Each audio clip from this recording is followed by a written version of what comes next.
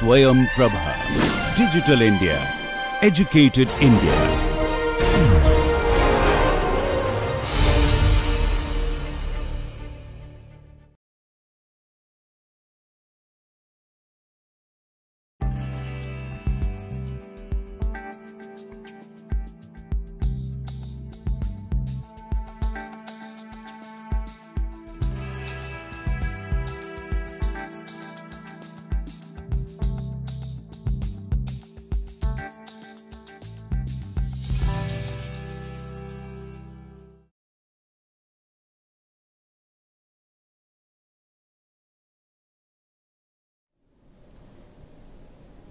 As we have already discussed, Weberian method, okay. Weber contributed heavily to the development of substantive sociological theory and to the debate on methodology. Okay. Weber's methodological writings are usually characterized as effecting a reconciliation between positivism and or rather between positivist and neo Kantian positions. What is this positivism? As we have already discussed, we have discussed in the methods of science, there are various tenets of positivism that that science is distinct from all areas of human activity or creativity, because it possesses a method unique to it, that there is only one method common to all sciences irrespective of their subject matter, that is methodological monism, that the method of science is the method of induction, that is inductivism, that the hallmark of science lies in the fact that all scientific statements are systematically verifiable, that is systematic verifiability. There must be a dichotomy between fact and value. Facts do not have facts are value neutral, whereas values do not have factual content. Okay, we have discussed many tenets of positivism and how positivism emerged as an intellectual activity through different stages in the law of development of society propounded by Auguste Comte, that the transition which has taken place in the form of theological stage to metaphysical stage to positivistic or scientific stage. Okay. And then this is one part, supremacy of sciences over other sciences, other areas of inquiry. When we come to neo Kantianism, things differ. Okay. Kant in fact wrote a critique to pure reason. It was a substantive argument against the cognitive authority of science. Okay. Demarcation between, it was a challenge to the demarcation between science and non-science. It was a challenge to the autonomy of science, to the cognitive authority of science. Okay. What neo Kantianism reflects on is that our world, our knowledge of the world, our image of the world is a constructed one. Our knowledge of the world, our image of the world is partial, it is relative. And perhaps for this reason, the way we try to conceptualize the existing world is subject to selection and interpretation. That is why fact and value, that what is a fact may not be fact later on, or what is a value may not remain at the level of value after a period of time. Okay. Then if our knowledge of the world, if our image of the world is a constructed one, is relatively partial, it is not a universal phenomenon which is subject to selection and interpretation from the multifarious and multifaceted data systems that we have. Okay. Weber tried to situate his methodological writings within social sciences as effecting a reconciliation between positivism on the one hand and neo-Kantianism on the other. Weber tried to locate his methodology not simply as a matter of fact the demarcation between science and non-science, but also as a matter of fact how science is limited in its purview, how we must go beyond such a linear model of science. Okay? That is what neo-Kantianism is about. Okay? Though Weber's positions were not of course entirely consistent throughout his life, it is possible to say that in general he rejected the view attributable to some neo-Kantians, though not recurred, that the cultural sciences are exclusively concerned with the uniqueness of their objects of study, and that the category of causality is inapplicable in them. Okay? The way positivists tried to look at causality, explanation, attributing a cause and effect relationship, okay, perhaps perhaps it cannot be attributable to cultural sciences. That is why there must be a difference between natural sciences and cultural sciences, okay, for Weber. Weber was committed to the widespread neo-Kantian insistence on the methodological peculiarities of the cultural sciences. Then for Weber, these peculiarities centered around two related concepts, namely value relevance and interpretative understanding.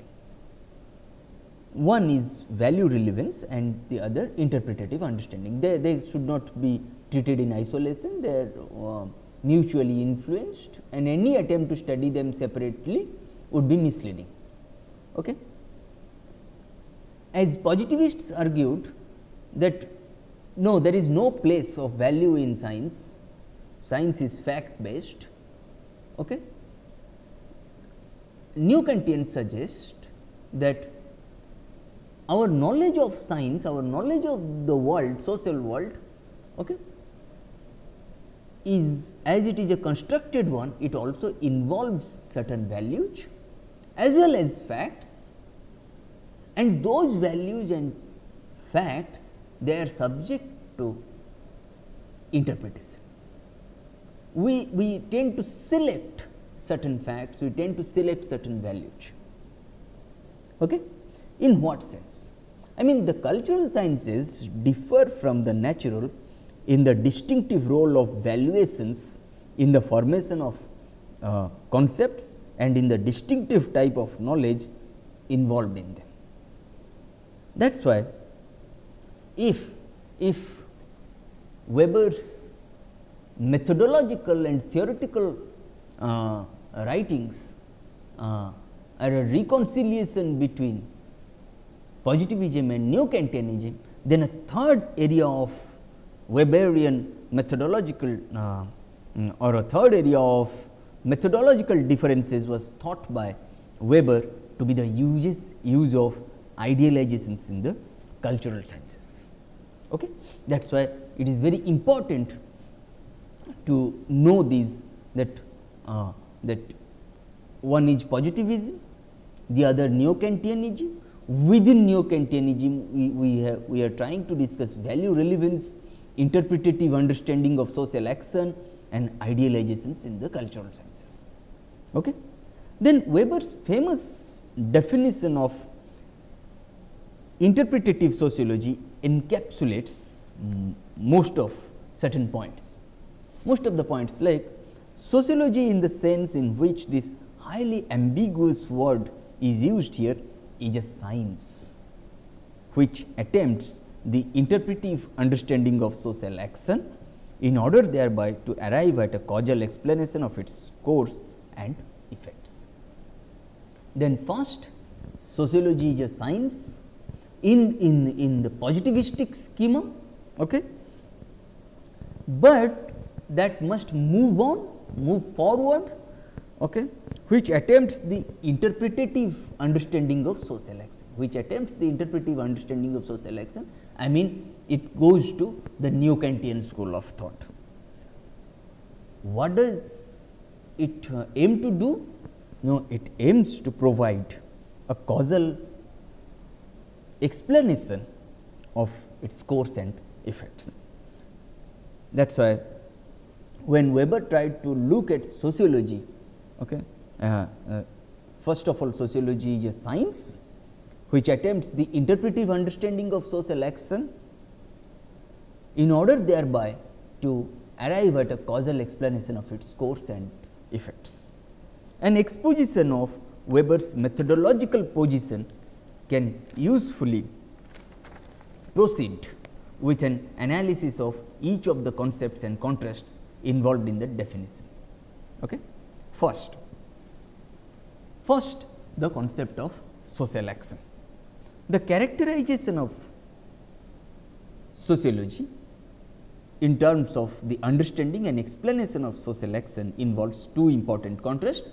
Before getting into this, but what is that social action that we want to study? Okay. One is traditional social action.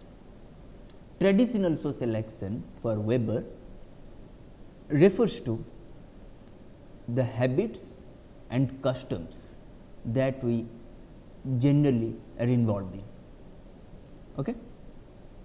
If we look at traditional social action, okay, traditional social action includes habits and customs. What is a habit? A habit is something that a human being has been, that an individual has been doing it for a long time usually. A habit is something that an individual gets accustomed to. Okay? Habits and customs that we see, they may have certain meanings, but for Weber they are unreflective in nature. Customs, if I say rituals, practices, which may be very unreflective in nature. Okay? For Weber, traditional social action, which is very much contingent upon habits and customs, okay, they are unreflective in nature and hence meaningless. Secondly, affective or emotive social action, if you look at, affective social action is based on emotions. For Weber, if affective social action is based on emotion, then it becomes meaningless, it becomes unreflective in nature. Then he discussed value rational social action. Okay? It must involve certain values which are higher ordered norms. Okay? They are reflective in nature and hence it involves meaningful social action. But the most important social action which Weber described, that is goal rational social action, goal oriented social action, or purposive social action, or instrumental rationality. Okay? It is oriented, such social action is oriented towards attaining certain objectives, attaining certain goals, and so on. Okay? Then when we discuss these four types of social action envisaged by Weber, okay, the characterization of sociology in terms of the understanding and explanation of social action. If I say that explanation is a part of positivistic thought process, then understanding is a part of Neo-Kantian thought process. Okay? Then such characterization, if I say positivism tends to arrive at explanation and Neo-Kantianism tends to arrive at understanding of social action, then they involve two important contrasts. First, Weber is distinguishing the paradigmatic objects of sociological knowledge for him. What are what are those paradigmatic objects of sociological knowledge? Individual social actions, their meanings and causes from the supra-individual social entities, namely states, institutions, classes, collective consciousness or whatever, whose existence is supposed in much sociological theorizing and also everyday thinking about social relations. Weber does not actually deny the existence of such entities, but argues that for interpretative sociology, they must be treated as solely the resultants and modes of organization of the particular acts of individual persons. Weber's positions here would now be regarded as methodological individualist, involving the claim that insofar as collectivities may be said to have characteristics independent of the individuals which make them up, those characteristics are to be explained in terms of individual actors and their actions. Okay? Then what is methodological, if I say methodological individualist position? Let us go one by one. One is paradigmatic objects of sociological knowledge, namely individual social actions, their meanings and causes. What are supra-individual social entities? If individual social actions, their meanings and causes, they constitute paradigmatic objects of sociological knowledge, then states, institutions, classes, collective consciousnesses, etc., they constitute supra-individual social entities. Okay? And Weber tried to mediate the two. Okay? And the way Weber does not actually deny the existence of such entities, but argues that for interpretative sociology, they must be treated as solely the resultants and modes of organization of the particular acts of individual persons. Weber's position here would now be regarded as methodological individualist, involving the claim that insofar as collectivities may be said to have characteristics independent of the individuals which make them up, those characteristics are to be explained in terms of individual actors and their subsequent actions. Then what is this methodological individualist position? Methodological individualism refers to theoretical positions holding that adequate sociological accounts necessarily involve reference to one, persons, individuals, second, their interpretations, those individuals' interpretations of their circumstances, thirdly, and the reasons and motives for the actions that they take. Then methodological individualism refers to theoretical positions holding that adequate sociological accounts must make reference to individuals, their interpretations of their circumstances and the causes and motives for the actions that they take. Weber says that such action by no means necessarily follows from the sharing of a common class situation. Okay? Then what are classes, common class situation when Weber suggested? Okay? When Weber suggested common class for suppose for Marx, classes are manifestations of economic differences. For Weber, class is based on life chances and causal components. Okay? And such interpretation involves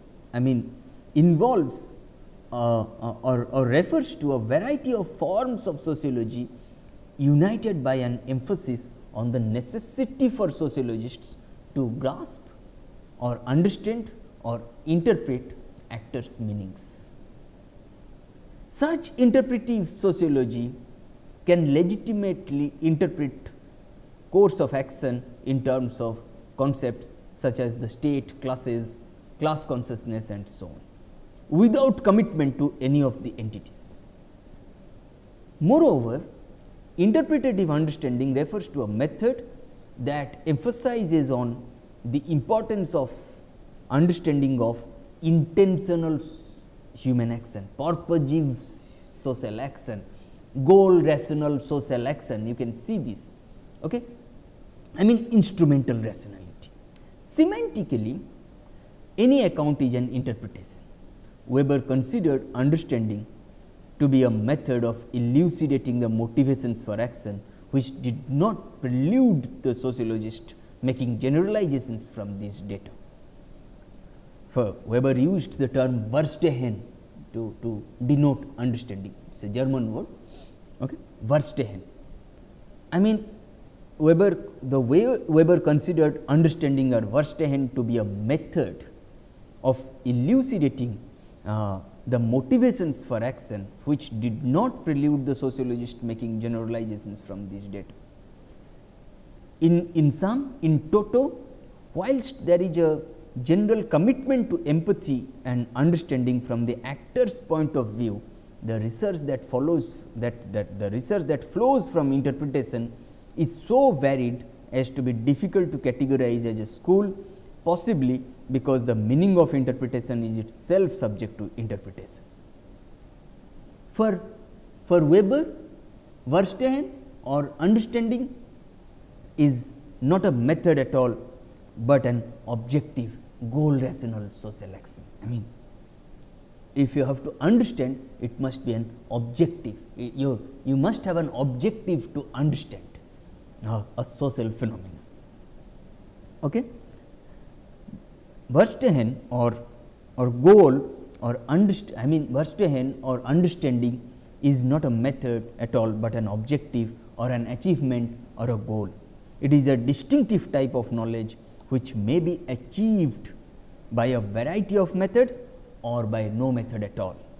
For Weber, the concept of Verstehen refers primarily to the spontaneous and immediate recognition of acts and their meanings in everyday life. Such interpretative understanding of social action, if you look at, okay, has two parts.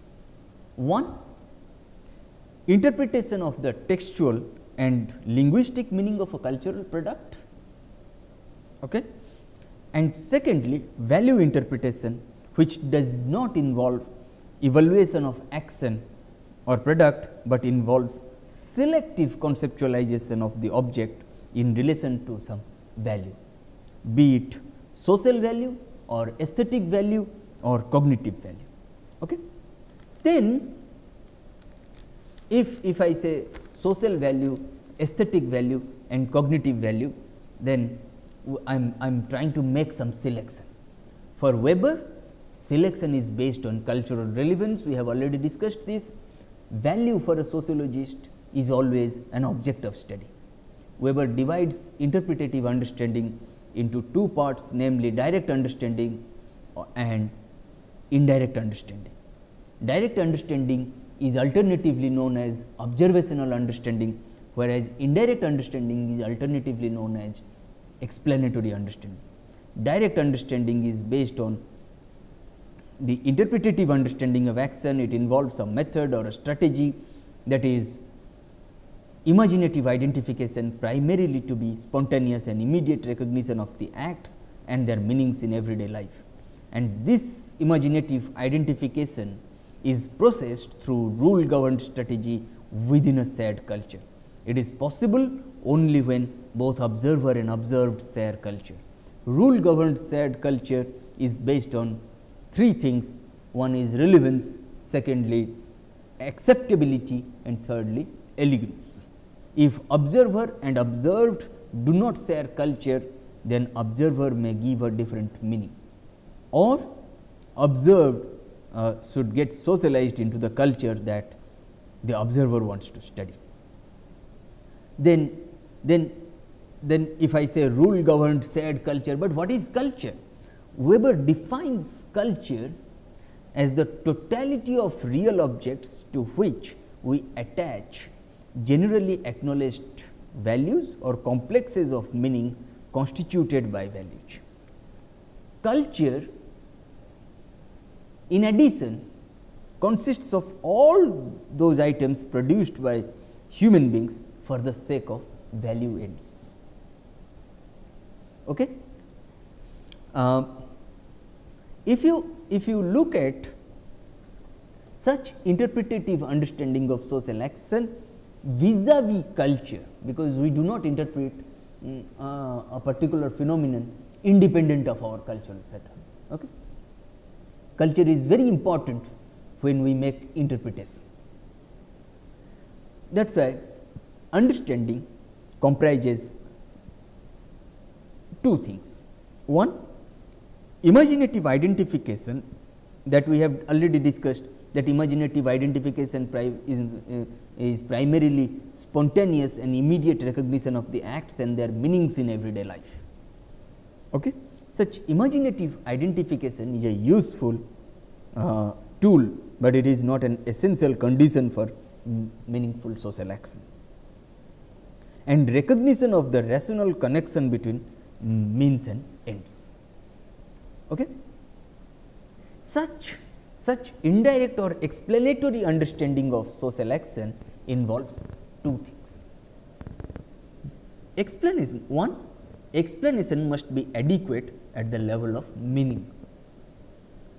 Secondly, explanation must be adequate at the level of statistical generalizations. If I say explanation must be adequate at the level of meaning, okay, then it follows from the neo-Kantian school of thought. If I say explanation must be adequate at the level of statistical generalizations, then it flows from the positivistic school of thought. Okay? That is why Weber said indirect or explanatory understanding involves two things. One, explanation must be adequate at the level of meaning. Secondly, explanation must be adequate at the level of statistical generalizations. Okay? Then to what extent explanation must be adequate? Such adequacy is based on generalizations, and generalizations are based on experience. There is a probability that a particular action always occurs in the same way. If motives are the antecedent, then social action will be the consequent. Weber defines motive as a complex subjective meaning, not objective. Motives are always subjective, because your motive may be different from my motive, right? Okay? Motives are always subjective. Weber defines motive as a complex subjective meaning which seems to the actor, herself or himself, or to the observer as an adequate ground for the conduct in question. Multiple motives can lead to a similar or same kind of social action. In fact, there are obviously today if we look at, there are many models of explanation. Suppose earlier Durkheim said monocausal model, that is single cause single effect model, but for Weber it is a multiple causes single effect model. Okay? But now we see in the 21st century that it is always about multiple causes multiple effects model. Okay? But for Weber it was always multiple causes single effect model. I mean, multiple motives can lead to a similar or same kind of social action. I mean, however, the central dimensions of Weber are that economic, religions, economic, religious and power relations are crucial sociological explanations. Weber made three types of economic phenomena. Economic phenomena, it's very important in methodology, when we methodology in social sciences, to discuss Weber.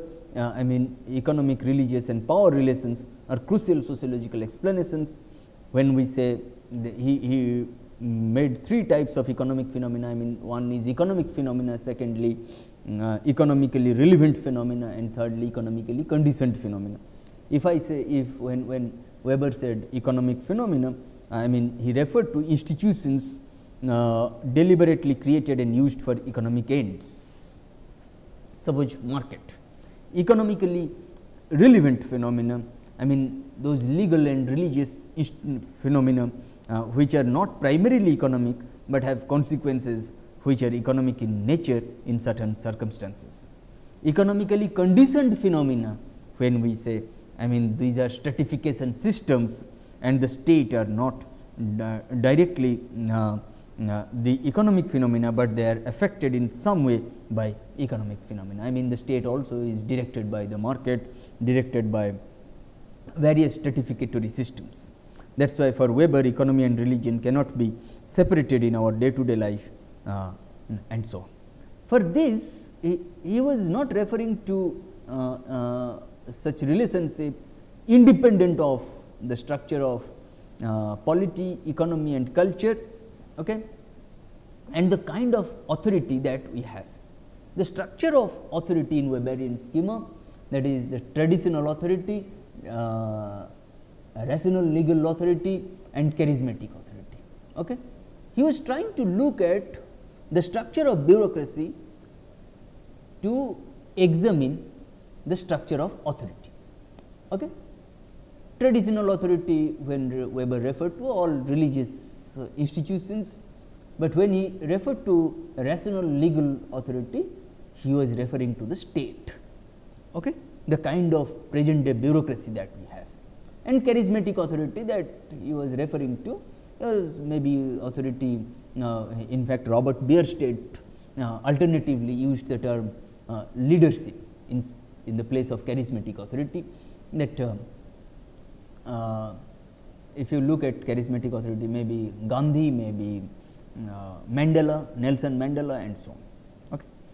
Martin Luther King, okay. Many, but the kind of rational legal authority which is operational, it is an ideal typical bureaucratic setup, okay, that Weber was referring to.